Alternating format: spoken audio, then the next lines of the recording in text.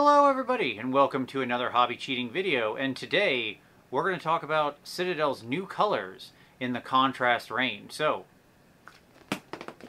let's get into it. The strict technomancer that is Vincey V. Let us get to the technique and learn it Vincey V style.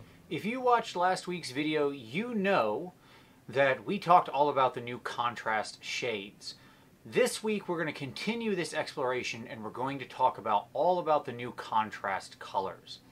Now, this new range of colors is very much just an extension of the existing contrast paints.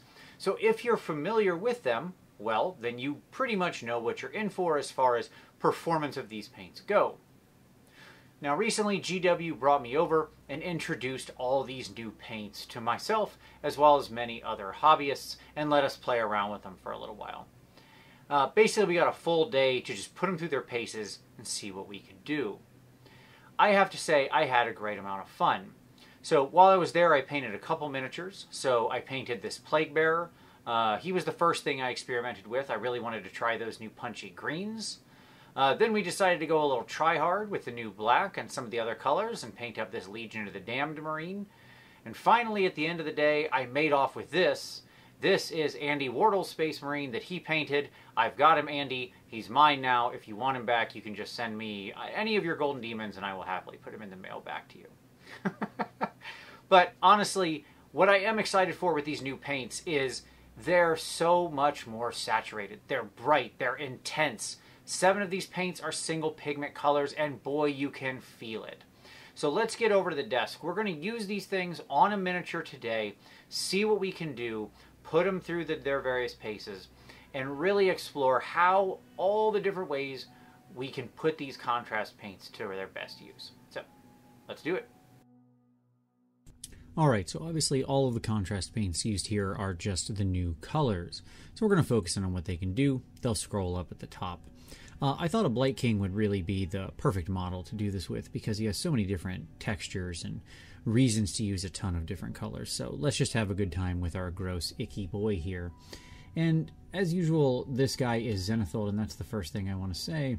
I continue to believe that the best way to use contrast paints is not over, pure white or any of their straight rattle cans, but over a Zenithal Prime, i.e. you paint the whole thing black, and then you paint it white from above. This could be through airbrush, this could be through 2 rattle cans, it could be you dry brush on the white color. It doesn't really matter.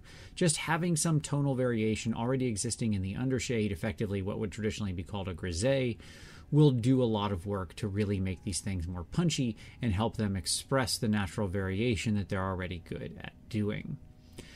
So to set down, obviously, we're just getting in some various base tones, really exploring the new colors and seeing how they feel. I have to say, right off the rip, I really, really like the 3 tones that we've seen here thus far. This brown is really nice, and I'm a fan generally of the browns. Now, some of these paints are single pigment. So, for example, this purple is, and that means it is super intense. One thing I think people aren't going to be ready for are with things like the ball red and the purple and the orange and such, just how kick you in the teeth they are.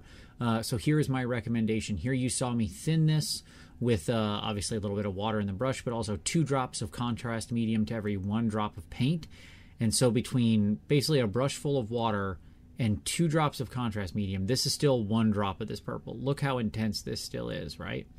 This stuff is super saturated. It is saturation intensities. So, my high recommendation to you is if you're going to use any of the single pigment colors, which is the magenta, the crimson, the red, the orange, the main yellow, the purple, mix them with contrast medium.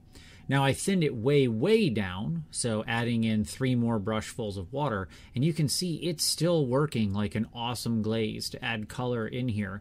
Look at how that pigment is still collecting down in the recesses and adding this wonderful filter to the gross skin, adding more purple tones into the shadows, to the wounds, edging them, stuff like that.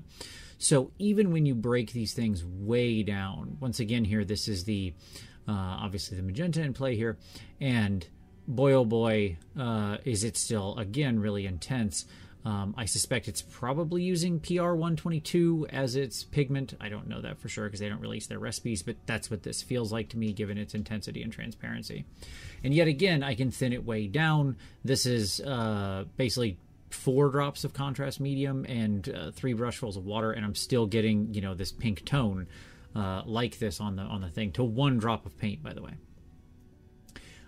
And so just using it here, we can splash it around and really get a lot of interesting, different effects. I think one of the myths that happens with these contrast paints is people think, oh, these are just for simple beginner painters, or they're for noobs or something like that. You can't do nice work with them. I think that's ridiculous. I mentioned that Plague Bearer at the beginning, so I want to show you 2 different miniatures right now. This Plague Bearer that's on the screen right now, he was done in 4 minutes. Okay? So roughly, I basically put a layer of paint on, touch something else, applied the hairdryer. About 4 minutes. Now this Plague Bearer, the one I showed you earlier, this one took about an hour and a half, right? Same model, wildly different effects. There's absolutely no reason that you can't use these paints, especially in conjunction with techniques like loaded brush, to really achieve some amazing high-end effects. So if these paints fit with your workflow, your style, then use them, because honestly, they can be a great part of so many different techniques. One of the strengths of contrast paints is that once they set, they don't reactivate, and we're going to put that to the ultimate test now. So here we're going to add some more depth. We're going to get out Agrax Earthshade, and we're just going to more or less bathe the miniature. Now this is the new Agrax using the contrast method. I showed this in the last video, link up above. But then I'm going to take a bunch of contrast medium, just raw contrast medium, and smooth it all over all the basically high parts of the miniature to remove all that contrast shade I just put on from the high part and make it really only collect and flow down into the low parts. When my brush goes off camera, I'm just wiping it there. So what I'm doing is I just sopped the whole thing in contrast medium, and then I pull it off so that the top remains, you know, colored and green and the original tone it should, but it collects in all the lower parts. And sure enough, dried just fine. No issue at all. Now 5 of the paints in the range, and this is one of them, this is Rattling Grime, are really weak. Like, that is to say, they have much less effect. And I do wish this is something they would call out a little more on the actual paints. But I love these weaker contrasts.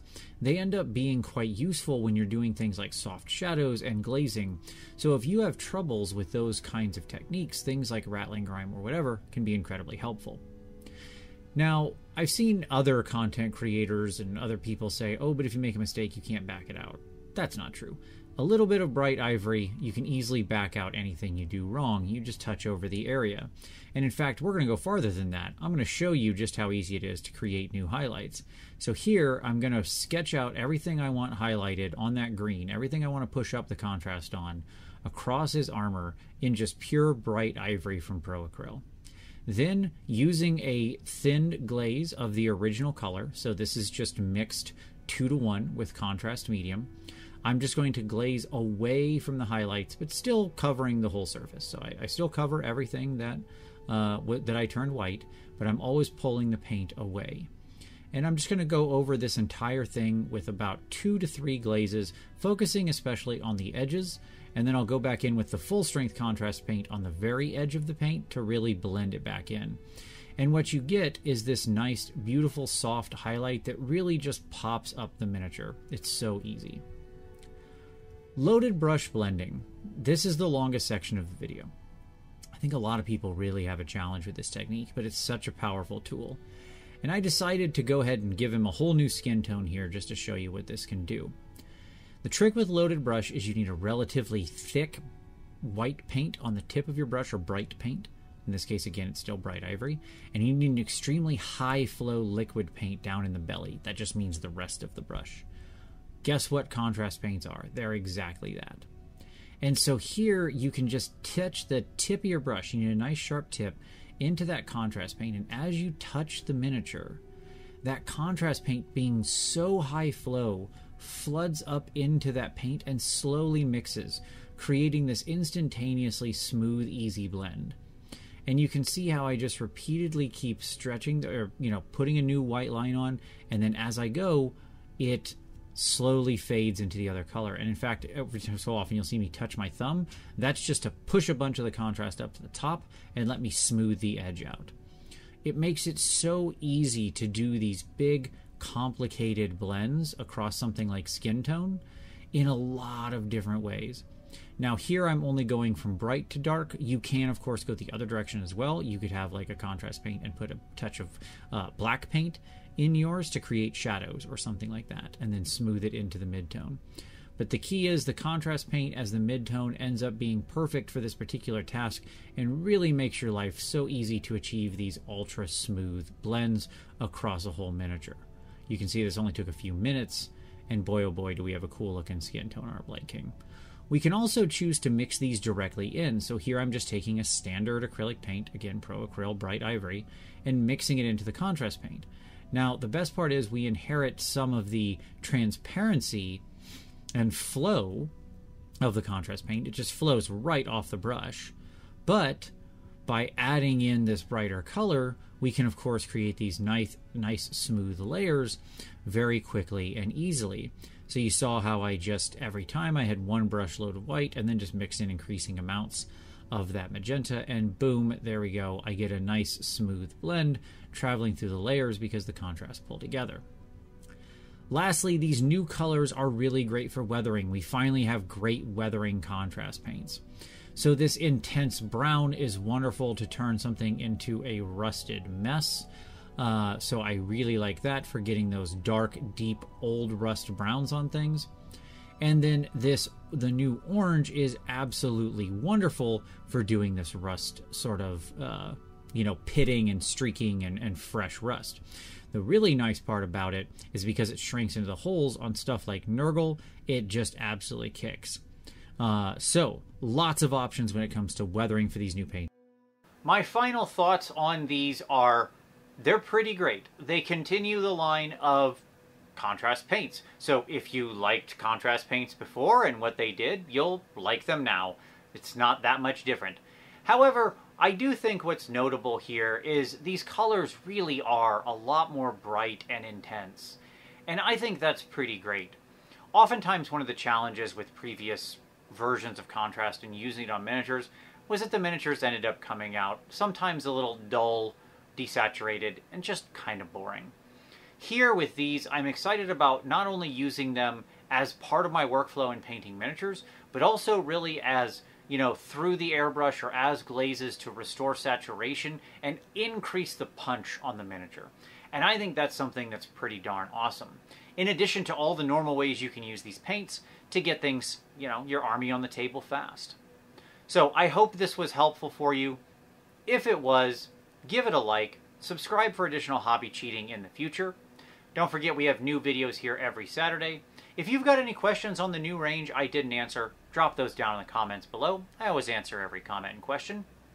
If you would like to continue this journey of learning, hey, I've got a Patreon link down below focused on review and feedback. So feel free to hit that up if you want to take your next step on your hobby journey and join an awesome Discord community full of enthusiastic hobbyists. As always, though, I thank you so much for watching this one, and we'll see you next time.